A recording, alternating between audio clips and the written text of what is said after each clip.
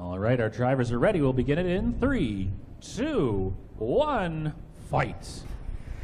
Spin getting up to speed quickly. You can hear that nice whir coming off that fan blade, and sure enough, Blue Steel going under the weapon and directly into the robot. So this is going to be difficult for Spin. I don't know how he's going to be able to attack. A little bit of damage there as it tings off the top of it.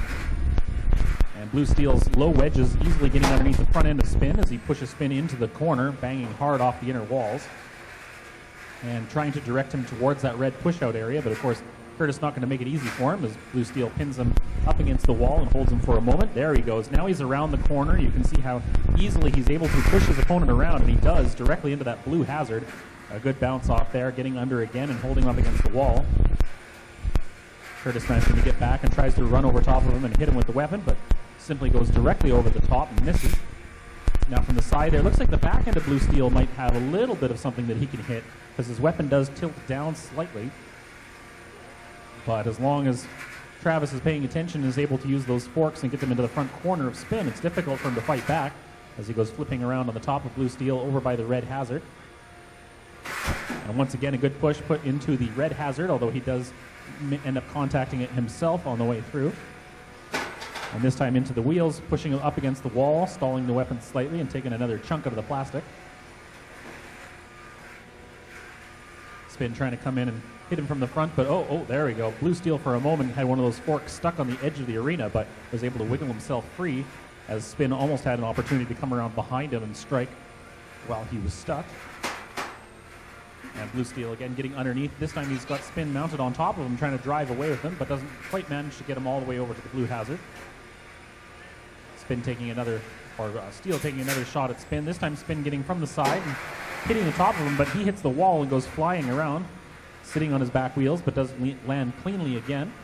Blue Steel once again underneath, pushing him towards the wall. 1 minute remaining in the fight as they try to make progress towards the edge. Spin hoping he can kind of break him up a little bit, but having trouble contacting with that weapon, and there we go. Steel's on the corner of him, almost gets a solid push, but Curtis drives backwards and pushes him out of the way, preventing him going straight out the side. Of course, if Spin Man is in one of those situations and he's able to drive away, Blue Steel might end up driving himself out of the arena. Pushing Spin up against the wall again, trying to pin him there for a moment. Not really the best pushing robot, but actually really good at getting a hold of his opponent, which is one of the biggest things, as he gets under him again across the arena into the middle. Once again on the corner, 20 seconds left to go. Still a good chance of pushing him out, but hard to do with Curtis constantly moving around and trying to break out of those grabs. There he is near the red edge, but not quite. 10 seconds on the clock as once again Steel pins him against the wall. 5 seconds remaining. Driving him to the other side now. 2, 1, and time is up. That's the end of the fight. Congratulations to both drivers. It's here for Travis and for Curtis. This is going to go to a judge's decision, and so this is based on damage, aggression, and control. They're going to have to decide which robot deserves to win that match, and that is going to be a difficult one. It's always a difficult thing. Both the competitors and the judges hope it doesn't come to a decision, because it can be very difficult to decide. In addition to these 1 pound fights, we'll also have some more coming up where we'll be doing the smaller ones, the fairy weights, which are only 150 grams, a third of a pound, as well as our big heavy hitting robots, the 3 pound beetle weights. We like to save those ones for the last because they make a mess. And it's unanimous. The win will go to Blue Steel. Congratulations, Travis.